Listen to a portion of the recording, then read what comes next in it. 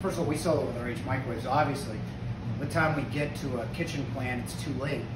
The problem with over-the-range microwave is not so much CFM, it's 350, which should be a little bit better, 350 CFM, but it doesn't have enough capture. Like if you take a look, you know, your high output burners are always in the front, up to 21,000 on a regular range and 25,000 on a pro range.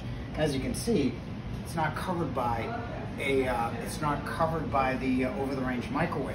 So what happens is the steam, smoke, fumes, it's just going to cascade by it, so it's not going to be vetted properly.